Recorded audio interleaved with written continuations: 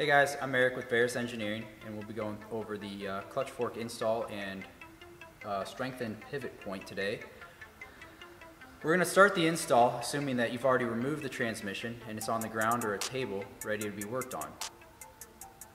We recommend replacing the clutch fork anytime that you install a heavier duty pressure plate than the OEM. This is because the OEM clutch fork is actually really weak and will break or bend within the bell housing. So that is why we developed our own forged clutch fork. We now offer the revised 2017 Plus GT86 or BRZ throwout bearing, which has a higher temp grease, and that comes with the actual OEM clips, brand new from Toyota. And we also, that kit will be $34.95. We also offer a strengthened pivot point right here. That is $28.95. Moving on to the install, removing the OEM clutch fork is quite easy. Basically grab in the center of the clutch fork, wiggle side to side. That will dislodge it from the pivot here, and then you just pull it out of the bell housing. Assuming you're going to reuse the OEM clips, because it does actually require a little bit more work, we'll go through that install. To remove the throwout bearing from the clutch fork, we'll pull on the front of the clip and pull it out. Do that on the other side. Push down so that it's just resting on those two, and then the throwout bearing and the clutch fork removed from one another. To remove this center clip, simply push together and pull out. Note that the orientation was this hump is down towards the pivot point location on the clutch fork. We recommend cleaning these if you're going to reuse them. They're already clean because we've been doing an install manual, but we will clean them thoroughly. Again, if you purchased our throwout bearing and clip kit, this is all stuff that you will not need to do. It will already be clean and basically brand new part from Toyota. We are going to reinstall these clips in reverse order. Start with this, the center clip.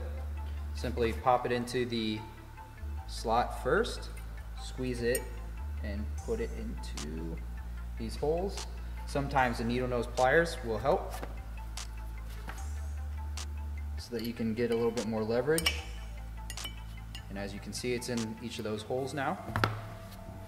To install the throwout bearing clips, simply thread it in through the hole, and it'll go into the little cutout slot so that it can hang down.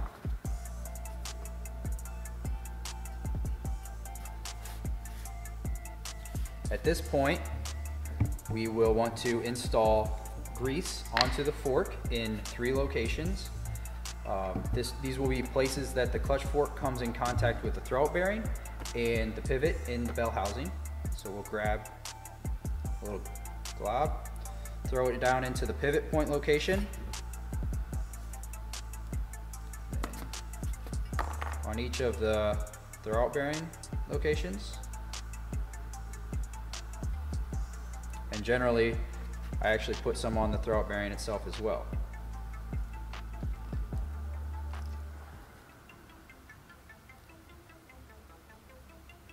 This is to reduce noise and vibrations from the clutch fork and the throwout bearing riding on one another. We definitely recommend using a high temp, high quality grease. We use Silglide. Anything that's compatible or similar will likely work very well. To reinstall the throwout bearing onto the clutch fork, simply place the loop on one side of each, and then clip the clips down. This should create a very solid feel between the throwout bearing and the clutch fork. If it's loose, we'll need to tighten this up as it got spread apart during install or uninstall. So simply take it back apart and use some needle nose pliers and clip this tighter so that it gets a nice solid connection between the two. Otherwise, you will hear some noise. If you are doing the reinforced pivot, now is the time to remove this. Grab a 19mm socket and remove the pivot from the bell housing.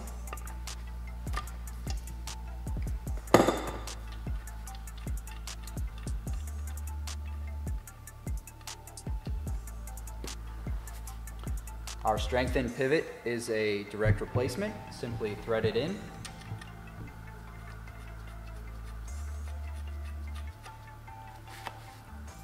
Using a torque wrench, torque the pivot to 12 foot-pounds.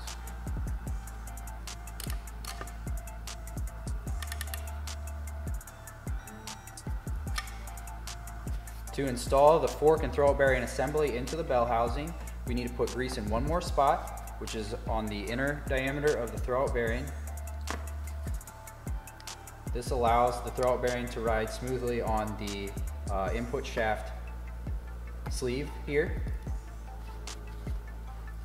To install the clutch fork, simply push it through the rubber. Slide it on the sleeve and then give it a little tap. And at that point, the fork is now on the pivot and the fork will operate smoothly. That concludes the install of our clutch fork and pivot. Hope you found it useful and informative. It's definitely highly recommended, and you will get a better clutch feel for it and a longer life out of your clutch and the clutch fork itself. Thanks.